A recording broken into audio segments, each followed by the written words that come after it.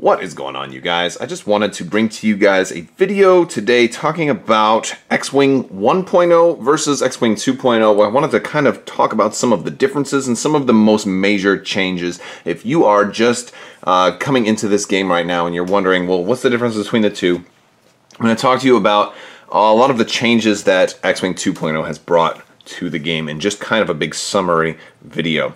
So one of the first things that's going to be different, and one of the first things people notice between these two games, is that a lot of the ships have been redesigned. So you're getting like movable wings on certain things. You're getting dockable ships that can actually physically come off. You're getting a lot of little things like that. So it seems like there's some physical improvements to the properties themselves, but that's certainly the least of the changes. One of the things you're going to notice, we're just going to look at the base to talk about some of these first couple of different changes. First off, we have lines here that are going to basically segment the ships into a whole bunch of different sections. First off, ships now have, instead of just a front firing arc, they also have a bullseye arc printed on there. Now, the bullseye arc doesn't actually do anything natively, but it is the width of your actual rangefinder. So this was used to synergize with other things. There are certain upgrades that will give you bonuses if you're in a bullseye arc. Secondly, every ship is going to have 4 printed firing arcs, and those printed firing arcs are going to be used to reference other things as well. You know, and granted, no ship is just going to have native stuff for every firing arc, but it does help for things like turrets or other aspects. Another thing, that every ship is going to have lines in between each of those firing arcs, and those are useful for a whole bunch of different things. One of those things that's useful for is if you wanted to reinforce, you now have a front and back section on every single ship, regardless of whether or not they need it, but it's there to be referenced by other things. As well as barrel roll, you can now, barrel roll, you're going to line your one template up, you know, I don't have the 5 here, but you're going to line your one template up to the side, and then put the, you know, on the other side it's either going to go all the way forward, all the way back, or side to side, and that's kind of how you barrel roll now. Still, large ships still do it the same way as they did in 1.0 with the side of the template as opposed to doing it the long ways. There's a different ship size now called medium. So here we have all 3 base sizes. We've got large, medium, and small. Now medium is in between the two, and a lot of ships have been converted to medium bases from other sizes. For example, this little guy right here now goes handy dandy on the medium base, and you can even get these little pegs that convert from a small base to a large base on the bottom to make sure that they will fit on their new bases. The new bases will come in the conversion kits, and any new ships that are natively supposed to be on them, like the Fire Spray, will also get a medium base in their expansions, respectively. Now, there are some differences also you're going to notice here when we're looking at these. For example, if you'll notice that the Scum Falcon's base right here does not have a shaded-in front firing arc, and that's not, every ship doesn't necessarily have a primary arc. The Scum Falcon actually starts with a turret, and that's why we have things like this to indicate whether it's set to front and rear or left and right, and you can rotate this as an action. That's one of the actions it has available. Now, other ships are able to get turrets also. We have 2 different types. We have single arc, and single directional and dual directional, and they also come in small and larger sizes, so you know, we could even put one in theory on Wedge here if he were to somehow get an upgrade slot that allowed him to take a turret, which he currently does not have. But like Y-Wings, for example, they don't have a turret natively, but they can take one, so that's what we have. You'll get a whole bunch of these type of different things as well. So that is basically our three different base sizes. There are some other differences between the base sizes too, such as things like tractor tokens and ions, for example. You know, like one ion or one tractor token can tractor or ionize a ship that's small, but it'll take 2 for a medium ship and 3 for a large base ship. Next, we're going to take a look at some of the new pilot cards, and if you'll notice, there's no upgrade slots and no points costs on these pilot cards. These are going to be controlled by FFG through the app, or also sometimes released through a PDF file, and that's kind of how a lot of the non-FFG squad builders have been able to populate their own lists. And currently, at least at launch, the official app builder is still kind of buggy, so a lot of people are still using some third-party squad builders. But that being said, those points are all subject to change, as well as the upgrades that everything can take is all subject to change. So if, for example, if it seems like that Darth Vader should no longer be able to take, you know, a Force upgrade, which is one of the new types, then they can always just take that away from him if it becomes too powerful. Of course, I don't think they would do that. but they have the ability to in case the meta kind of runs wild. One of the things you're going to notice in here is that we have a couple of new things as we look at these two pilots. First off, Darth Vader has a new type of ability called Force, and what that means is that he's going to start the game with a couple of Force tokens, and he'll be able to spend those Force tokens, and they're going to look kind of like this. And when he spends them, they'll flip over. He's got a little plus arrow next to that and a little up arrow, and that just means that during the beginning of your turn, you can flip one of them face up, and you're going to be able to get one back each turn. You'll regenerate one, basically. And sometimes there will be symbols like that that don't have an up a symbol that lets you regenerate, but if it has that symbol, it lets you regenerate. And basically, Force, you can spend that to basically as a single die focus, but you can also spend it to do other things like Darth Vader's initial ability here. You can spend a Force to perform an extra action, so he still kind of gets his bonus actions. Also, ships are going to have a built-in titles that were on 1.0. They're kind of be built in here at the bottom of the ship card's text, and that's kind of going to give them the stuff that the ship was supposed to have natively, so you don't have to worry about auto-include titles anymore. They're automatically built in right there. If you look over at Guri, you're going to notice that she doesn't have a focus anymore. She's got this new symbol called Calculate, and basically Calculate is meant to be how a droid would focus, and you've got this new token here. And you're going to notice you're going to have a lot of round tokens, like your evades and focuses are going to be round tokens, and all round tokens go away at the end of the round, whereas other types of tokens don't necessarily go away. For example, differently shaped tokens, right? But yes, so Guri can calculate instead of focusing, and that's a cool way to distinguish droids from humans, or humanoids at least, and that's also going to play a big part, presumably, in the Clone Wars factions when they come out as well. Considering that we have Force users, a lot more, an entire mechanic for Force users, as well as a new mechanic for droids. There's not a whole lot of droids in the game as it is during release of 2.0, but that is a cool ability. You're also going to notice that there's chained actions. And some of those chained actions are red. So basically, there's two different things we're going to talk about. First, we're going to talk about red actions.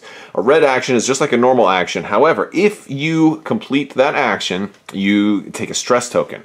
And that does mean if you fail an action, you don't get the stress token. So if I had a red barrel roll, I could attempt that barrel roll. If I complete it, then I get a stress. Now, a chained action means that after I complete a focus, like in this case of Darth Vader right here, after I take a focus, I have the option to take that red barrel roll as well. Now, it's only on the ones that it specifically lets you. So this is a way for them to let almost everybody have the old push the limit talent, but only with certain things. So Guri, for example, if she does a boost or barrel roll, she can then kind of push the limit into calculate, but she can't boost and push the limit into barrel roll or vice versa. You can only do specific ones, and it's a way for them to kind of control that based on a pilot's power or abilities. So that much is pretty interesting. Again, if you look at the ship cards, you're still going to see a lot of the same stats. You're going to see primary attack, agility, hull, shields.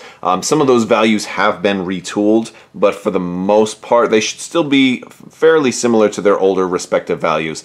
You will notice that for primary attack, it will have different symbols if they're a primary turret and don't have that frontal arc. Speaking of printed frontal arcs, here's another example of a ship that has two weapons. You have a 3 forward primary arc and also a single directional turret, making this Lancer very, very similar to the way it used to be. I also want to talk about initiative. Initiative is what used to be called pilot skill, and basically your top pilot skill or initiative is now 6 and your bottom is 1, and that's just meant to bring them all closer together, and some of those have been changed from where they were. Darth Vader was always a 9 and now he's a 6. That's still the highest, but you're going to see a lot less 6s. 5s are pretty much still aces, while 4s are just relatively high pilot skill, and anything below 4 are not aces. Generally, your 5s and 6 are your aces, though, but 4 is still a competitive, whereas your 1s and 2s are generally your generics.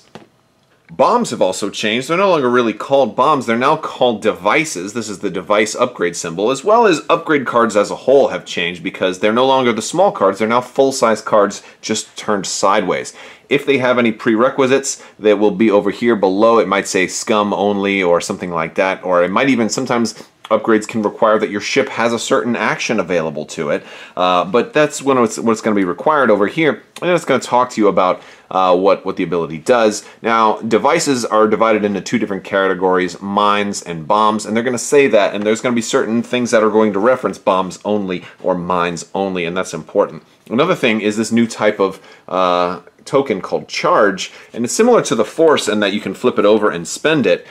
Charge usually doesn't refresh, although it is possible to refresh charge, but there's two different types of charge symbols you're going to find. Those with that little plus triangle, and without it, the plus triangle will regenerate a charge, and then without it, like the bombs, for example, do not have charge. And sometimes you can even do a reload action to recharge one of your weapons, but mines specifically tends to have the ability that they cannot be recharged even through a forced means like reloading. And what that does is basically it just allows you to spend a charge, flip this over, and to say, all right, well, we've dropped our Connor net, and now it's gone. So there's no more flipping over of upgrade cards anymore. You just, if it's a card that would be expended, you're just spending the charge on it. And it's also a way for them to control certain things that are maybe only supposed to happen once a round. That it lets you have, put a charge on there, but it regenerates, and it's a way for you to have multiple charges that way. Now, there's also a new thing. This little ordnance symbol here means that range bonus will not apply. So if we're going to take a look at some missiles, for example, this is, very, very similar to our old version. This is actually going to come with 5 charge, and this is a way for them to give your typical missiles and torpedoes extra charges so you can fire them more than once, and allow certain upgrade cards to have more charges than others. So anything that's going to be a limited amount of shots they can control with charge. But the range 2 to 3 here is the range for this weapon, but that little red missile symbol is going to mean that it does not get a range bonus. So if your defender is at range 3, they're not going to get that range bonus, which is important. And of course it shows you that it attacks out of the front arc. And in contrast, the ion cannon turret over here is only shot at range 1 to 2, but it doesn't have that symbol. So in other words, so basically what that means is you can actually get range bonus now with your ion cannon turret. And a lot of the turrets are kind of like this, which is a nice thing to be able to shoot at range 1 with 3 dice and get a bonus die from the ion cannon turret. And also this changes the way that ion weapons generally work as well, because the first damage kind of gives you a damage point, and then any other damage that you would do that you can basically cash those in, or you do cash those in for ion tokens. So it's possible to get more than 1 ion token with a single ion cannon turret shot now, which is important if you ever want to ionize a big ship, because you're going to need 3 tokens. Also, sometimes these upgrades can give you extra things, like this gives you a turret, since the symbol's right there, but it also gives you the action to rotate your turret, because that is an action. So if you're going to have a turret, you're going to need to be able to rotate it, which means also in theory that they could someday give you a turret that doesn't give you the action to rotate your turret. So that would mean you would have to start it in a particular function and not be able to rotate it. Maybe it's called broken turret or something. You could even be a higher payoff with the negative side, that you are stuck pointing it one way for the whole game. I don't think they'll do that, but that would be interesting. There are also upgrades that are going to be variable point cost. Your basic 3 mods that were kind of staples for the original game, like shield upgrade, hull upgrade, and stealth device, are the prominent ones that have variable point costs, and those are going to change based on criteria, and those criteria are basically subject to change. But right now, things like your ship size or whatever your existing agility are can modify those, and those are all going to be controlled by the app. But these have become very expensive upgrades based on that variable point cost. Another major difference is that the dials have all changed, and they have fancy new backings for all of the different factions, which is nice, although you still can use the dial upgrade kits, but I really like these new dials. One thing that's going to take some getting used to is that your marker is going to point to the top here, but one of the biggest things you're going to notice is that dials no longer have green maneuvers, you now have blue maneuvers. And it's called difficulty. So instead of saying, oh, it changes all these maneuvers to to blue or whatever, there's upgrades that will reference that and just say decrease the difficulty, and that will turn a red maneuver into a white maneuver, or a white maneuver into a blue maneuver, etc. So it's kind of like a chart for that difficulty level of maneuvers, and I guess that from a certain way is future-proofing, because that allows them to potentially add even more difficult maneuvers at some point in the future. They could, in theory, add a tier above red, like purple maneuvers, that somehow give you even more stress or some other effect. I don't think they'll do that, but the main change here is that green has changed to blue, and the point of that is that it was actually a colorblind change. There's really no gameplay function change other than they changed that. But a lot of the ships do have additional maneuvers added, which is important. Some of the ships that you're very familiar with may have gained S loops or Talon rolls or all kinds of different maneuvers that they didn't have before. So a lot of ships were rebalanced when it comes to their maneuver dials. Another change that was made was the inclusion of range 0. You still have ranges 1, 2, and 3, and they still function for the most part the same as they did in X-Wing 1.0. But now when two things are touching, that's considered to be range 0, just to future-proof things and to give it a distinction from things that are at range 1 and not touching. One of the last things I want to talk about that is a pretty major change, well, it's a couple of things, is this numbering system. Basically, you're supposed to number all of your ships now, and they have a lot of different numbers available for it. And that's because they don't have blue and red target locks anymore. You just have a target lock for that number. So if I'm number 7, I can just put my target locks on that way, and basically if we're both using the same number, you know, you can flip them around in black or white. I can flip these around. The other side is going to be a black side versus the white side, or vice versa. You can you know, you can basically do your numbering scheme that way, and that's just to kind of put a little bit less clutter on the battlefield. Now, target locks are an interesting thing in this game because it illustrates one of the new mechanics in that you can fail actions. And you kind of had that before with maybe trying to boost or barrel roll and it bumped into an obstacle so you couldn't do it. And so in X-Wing 1.0 you would go and try to just do a different action instead. But now in X-Wing 2.0, if you fail an action, basically you attempt to do something that it turns out you can't do, then you're done. That counted as your action. And that's a big deal because target lock is one of the biggest reasons that you may do that. Now, granted, you may also fail with a booster barrel roll. That is a potential. But if you were to target lock an enemy ship and they were just out of range, you wouldn't get the target lock, and that took up your action slot. So that's kind of a big deal because a lot of people would abuse the check for target lock attempt at a thing just to kind of measure distance. Like, oh, am I in range for target lock? No. Oh, okay. Well, then I'll just focus. So now you have to think really long and hard before you do that, because is it worth sacrificing your entire action? And maybe sometimes it is, but that's still kind of cheesy to do. So I don't really recommend doing that if it's obvious that it's not there, because I think it's just bad form. But yes, failing actions is important. If you fail a red action, like I said before, you don't get the stress from doing it. You do have to actually complete that. But it's a very interesting thing, and I think it's going to, probably a good change to kind of decrease abuse.